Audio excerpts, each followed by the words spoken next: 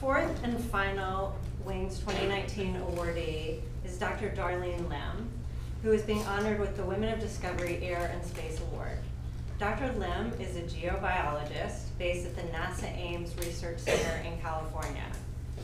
Have you ever wondered what your life would be like on Mars? You might imagine the challenges, but Dr. Lim is leading a team that is making human space exploration a reality. Dr. Lim leads many NASA-funded research programs that blend scientific field research with the development of concepts for future human spaceflight into deep space and Mars. Her teams work in labs, meeting rooms, and at field sites ranging from underwater to the poles, to active volcanoes and beyond. Here are just some of the NASA-funded programs she heads up: SUBSEA, BASALT, Pavilion Lake, and SSERVI FINESSE research programs. On these teams, Dr. Lim ensures that collaboration creates results. She describes a daily juggle between the big picture and details. Dr. Lim is also a passionate promoter of science and exploration, education and outreach efforts, and founded the Haven House Family Shelter STEM Explorers and Speakers Series, which from 2012 to 2015 enabled NASA and academic researchers to conduct educational sessions with homeless children in the San Francisco Bay Area. Welcome, Dr. Darlene Lim.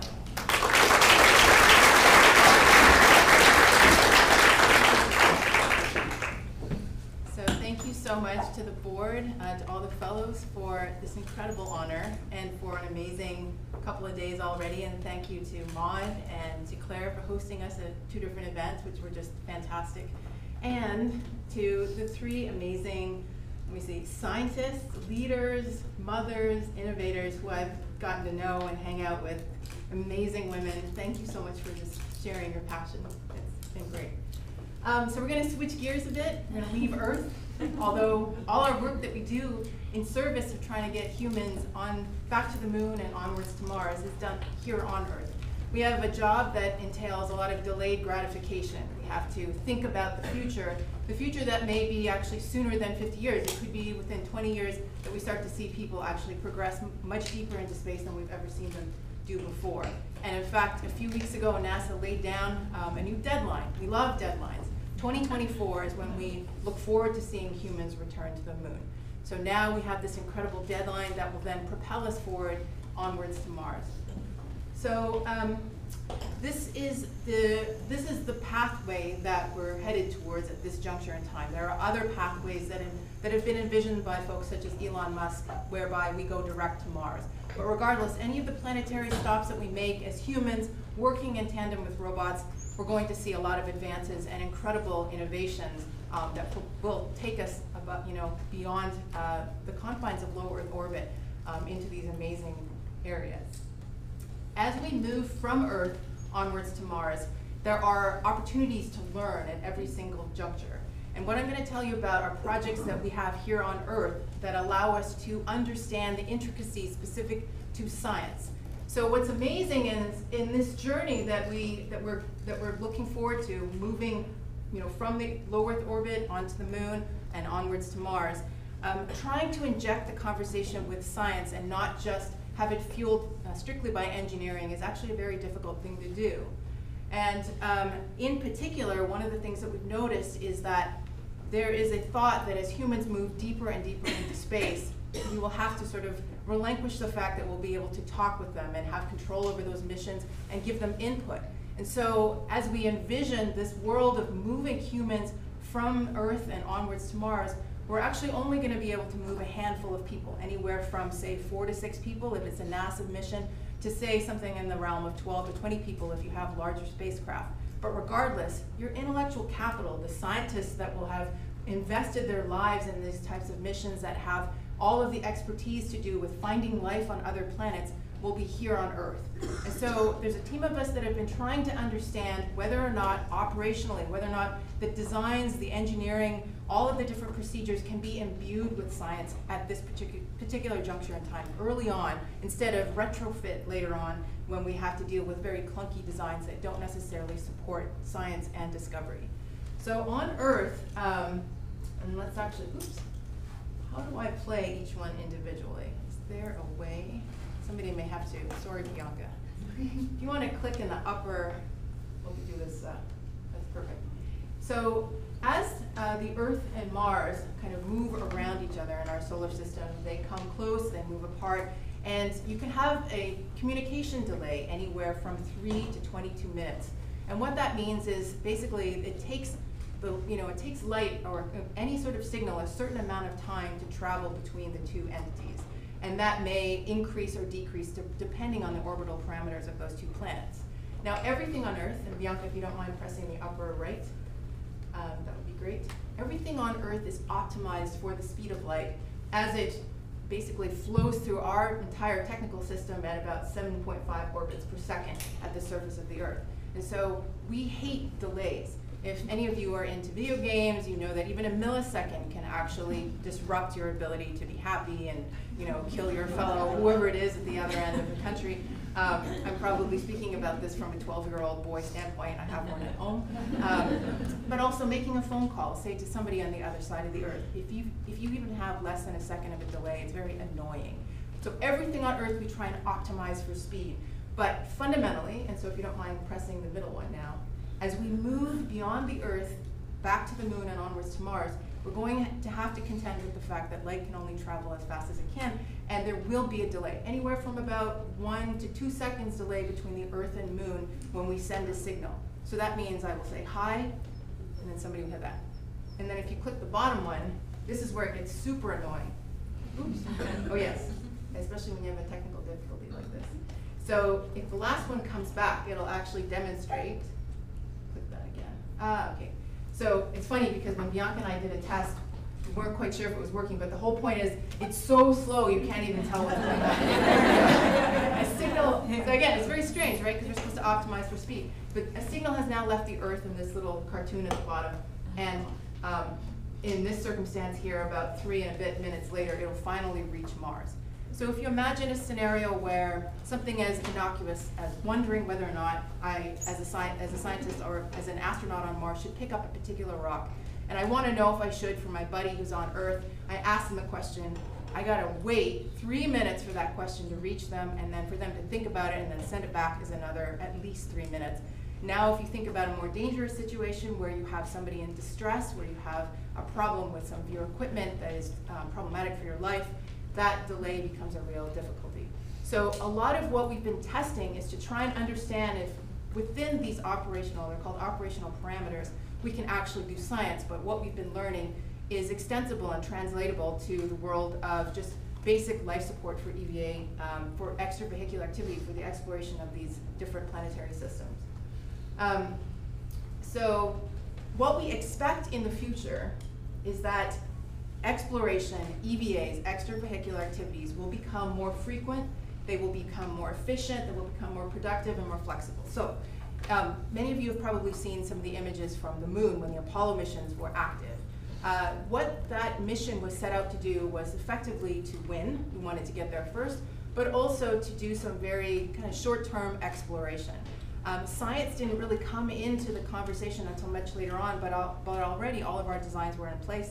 The engineering was there, and we had to sort of deal with what we had and do the best we could and try and explore.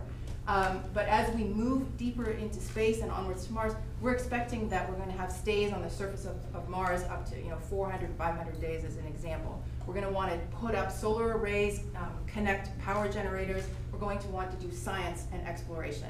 And we talked about this at lunch today, but anytime you go out and do science and exploration, I guarantee you that these three amazing women are not in heels. They're in very comfortable shoes. They're out there, they're bending down, they're lifting things up. They're crawling on their hands and knees. They're looking for snails in very uncomfortable, situations. So, which are so icky. They're so crazy cool. So you have to imagine a more flexible situation than what you've seen not only with the Apollo missions but also currently with the International Space Station.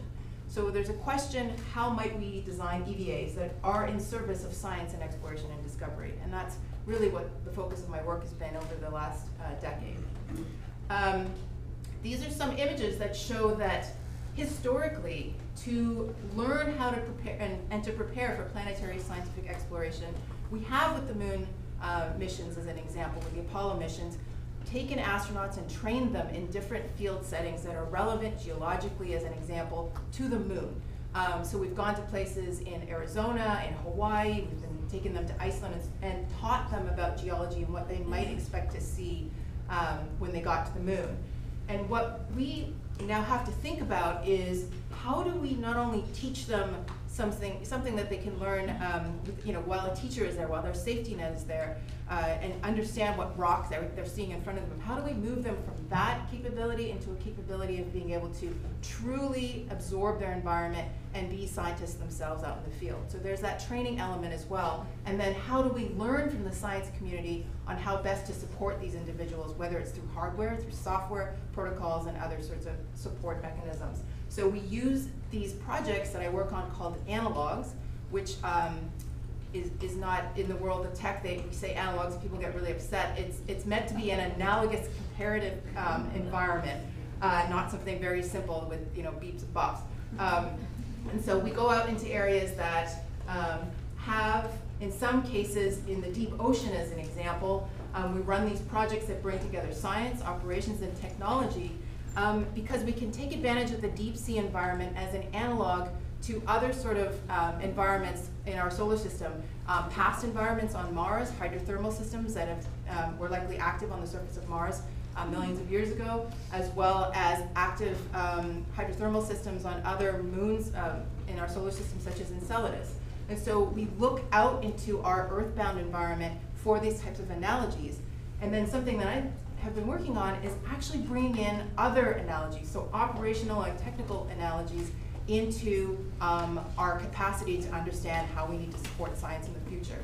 So as an example, I work with this organization called the Ocean Exploration Trust, and they run this exploration vessel called the Nautilus.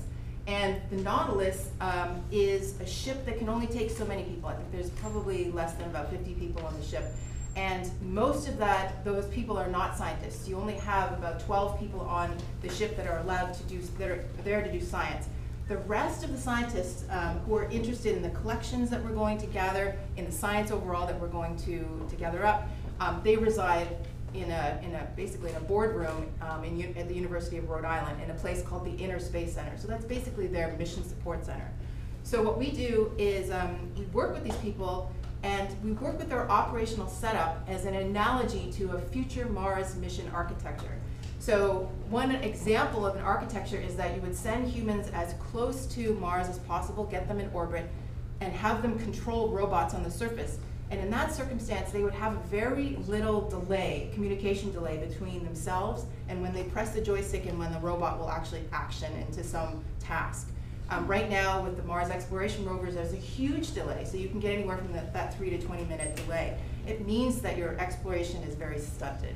And so we're moving to understand, oops, actually you can probably, you know what, we'll skip over this. This is a video I can show you at the end of this time. But we're using that ocean-faring environment to understand low latency telerobotics. You're gonna have to, sorry, you'll have to press the button again, but it's okay, we'll move forward.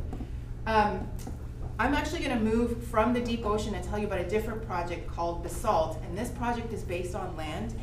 We work with volcanic environments as an analog to Mars. We just published a special collection of papers in this journal, Astrobiology. Everything is open to the public and downloadable, so if you just Google Astrobiology BASALT, we have 13 different research papers that have come out that span science, operations, and technology. And it talks specifically about supporting human scientific research specific to Mars. And so the two different sites that we worked on are in Hawaii, in the East Rift Zone, which is meant to represent as an analog early Mars, and then also present-day Mars. It was represented by a site in Idaho. And again, similar to that deep sea test and mission that I showed you, we have three different components that we integrate: science, technology, and science operations. And I just want to stop there for a minute and say that our projects are indeed multidisciplinary, but they really hum when they're interdisciplinary, when people kind of leave their egos and all of their obfuscations at the door and come together and work across their disciplines. That's when we get to the really amazing aha moments. So our missions are driven by science. I am a scientist by training, and so I like to imbue all of our projects with the science, again, so that we can force out what type of designs will work in support of human scientific exploration of Mars. And what we have found is that not only do we have findings in the realm of engineering and operations, but many findings come out through our science that are pushing forward in terms of our knowledge of how to explore scientifically when it comes to looking for life, for example, on Mars. We work in those two volcanic environments, collecting rocks, understanding the geology, the geochemistry, also understanding the microbial constituents associated with those rocks. And what we have found is that there's a whole idea of just follow the water. Follow the water and the signs of water on Mars in order to find life. And in fact, it's a little bit more complicated than that. We have to understand some of the kind of limitations that that water and that rock interaction may have had over time, and whether or not the right kind of minerals and elements and nutrients have been released to support microbial constituents. And so that means you have to have a much more holistic sampling program when you actually sample, not only with humans, but also with robotic missions. So there's a lot of different elements that we learn about when we get into the field setting. And what we do with our programs, because we have scientists that need to articulate what it is that they need done, and then speak to the engineers, and that can be, I'm sure many of you in the room work in those types of environments, but regardless, getting those two groups to talk to each other can be very difficult to do. So we force the scientists to draw out a traceability matrix that outlines all of their different questions and tasks and so forth and objectives, and then we translate that into EVA designs that we will then test in the field. And we design those EVAs both strategically, so over an entire mission, which could take up to 3 weeks, and we also design them for tactical reasons, so that day by day we're checking off to see whether or not we're hitting our goals. And then we'll go out into the field and actually collect science and collect rocks that hit different scientific objectives. And what the operations specialists or the EVA specialists that are primarily from the NASA Johnson Space Center will do is they will take all that knowledge and then they'll design these EVA timelines. And so what you see here is actually a construct where we've taken the way that a geologist will approach a site and then laid it out two-dimensionally in terms of the fact that they'll approach a site, they'll do a survey, a contextual survey, they'll start to look around for what it is that they want to do, and then they'll start to gather kind of large samples up, and then they'll start to really down select, because even as an earthbound scientist, I can't collect everything that I really want to collect. So they took all of that knowledge and then created these timelines, which then translated into these other timelines that were dynamic and moved and adapted with every moment of our missions as we went into the field. So I keep talking about going into the field. What we would do is then, about 90% of our lives is spent out of the field, in labs, in meetings, talking with each other and between our groups. And then finally we get out into the field, whether it's Idaho or Hawaii. And then we'll set up, our science is real, so we have a bevy of graduate students who need to graduate, so we can't fail in terms of their collections. But we set up a mission simulation. So we'll set ourselves up to be like Mars. And what we do is we actually have a room, and this is an example in Hawaii. So we'll actually separate all of our scientists, and they're on Earth time. And then we'll have a group of people who are out in the field supporting these two individuals who are astronauts, acting on our scientific group's behalf to collect samples. And then we've got this other group of people here acting as two other sets of astronauts sitting on Mars in a separate room in a habitat. And so these people here are all on Mars time, and these people on Earth time, and we delay the signal between these groups. And there can be anywhere between 15 and 20 kilometers separating all these groups. I think I might be out of time, so I'll expedite the rest of this. The missions that we support, this is an example of BASALT, they get very complicated. We can have upwards of 80 to 200 people, supporting this entire program. And in the field, sorry Bianca, I'd have to get you to click on the bottom and the top one. Once people are actually active and out in the field, this is the IV workstation, a lot of things start to happen. You can click on the top one too. So we are working on software systems that support these missions, hardware. So if you want to click through, the next one might need let's see. Let's move forward since we're running low on time with everyone. So one of the things that we do is we look specifically at the requirements, again, that are necessary for science to be imbued in these design challenges. And one of the capabilities that we've been looking at, and sorry Bianca, I'm going to make you get up again to press the button, is mixed reality and the capacity for mixed realities to support our missions.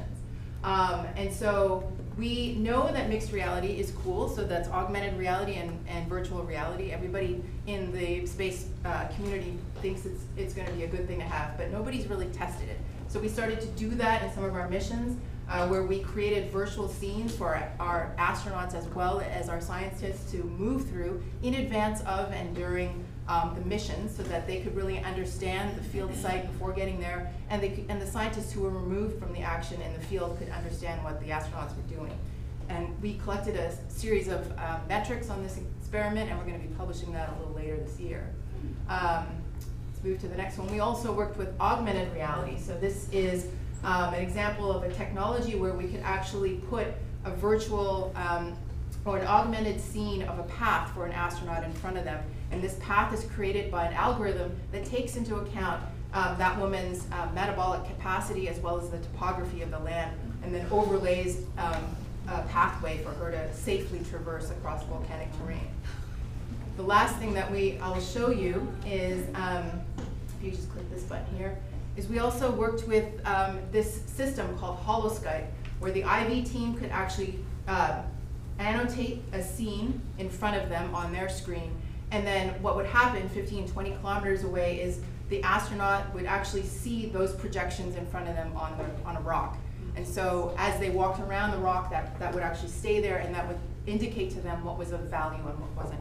So we used all of these systems, and we've been collecting metrics on them, as well as designing things such as these hardware systems, these backpacks, that will become very important in terms of transmitting communication as humans go about their way in exploring Mars.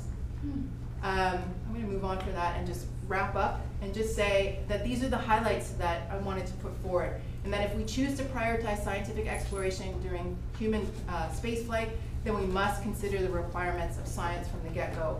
And science exploration requirements will fundamentally change the way that we design, plan, and execute future human spaceflight missions. And throughout this effort to build systems that enable and enhance science, the real trick is to also enable the retention of our humanity within each moment of human spaceflight and exploration. That truly is the trick.